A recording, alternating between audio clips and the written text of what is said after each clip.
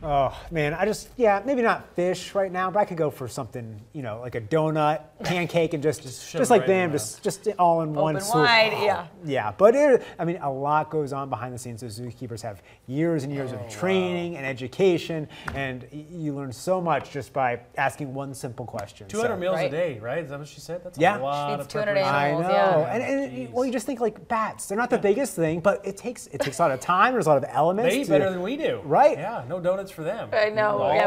We need to go on this animal diet that they're providing over there at Zoo Except for the Boise. fish. I'm getting without the fish you broke in half. Yeah, that was a little. Yeah, like I said, laundry.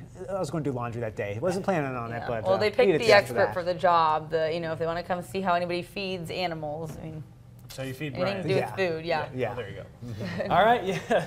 Well, maybe, there are some exhibits that you're a little sheltered from the rain. Maybe it'd be not a bad day to visit the zoo as long as you find that shelter, because we do have rain out there again for your Monday. So moisture amounts over the last 24 hours, updated a couple of them. Burns, almost an inch of rain in the last 24 hours. So, yeah, Eastern Oregon's been socked in there. Caldwell, 38/100ths of an inch, 28/100ths in Ontario. Boise, again, closer to that half-inch mark. We're at 42/100ths as well. Mountain Home Air Force Base at half of an inch of moisture in the last 24 hours. So what we can expect with our storm system and additional storm systems that are moving in are showers at least through Wednesday.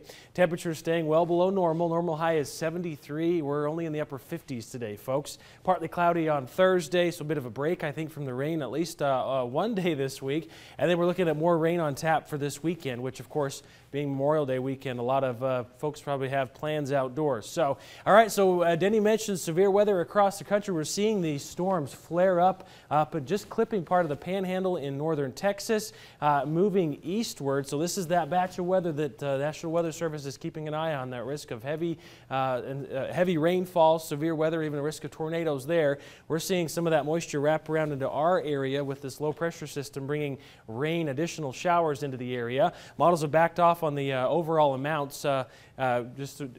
For most folks, I apologize, I fast forwarded past that graphic, but about 1/4 of an inch of rain expected for much of the valley throughout the afternoon into tomorrow. So with your Monday, Tuesday forecasts, upper 50s with showers and possible thunderstorms in the afternoon. A few showers with breezy conditions on Wednesday, 61 for the high, up to the mid-60s Thursday and Friday. We should see a bit of a break, I think, from the rain Thursday and at least the first half of Friday. Some models are trying to push moisture in late Friday afternoon into Saturday, but plan on, nonetheless, more rain Saturday, Sunday. Temperatures in the upper 60s for highs. The mountains, of course, more of the showers today. Low 50s out there through Wednesday. Mid-50s Thursday, Friday. For the mountains, might just be Thursday where we get a break from the rain. And then more showers, as I mentioned, late Friday through Saturday and Sunday, possibly even lingering into Memorial Day next week. All right, there's the big one. It looks like if you're planning that trip up north or sticking around here, it's going to be kind of wet wherever you go.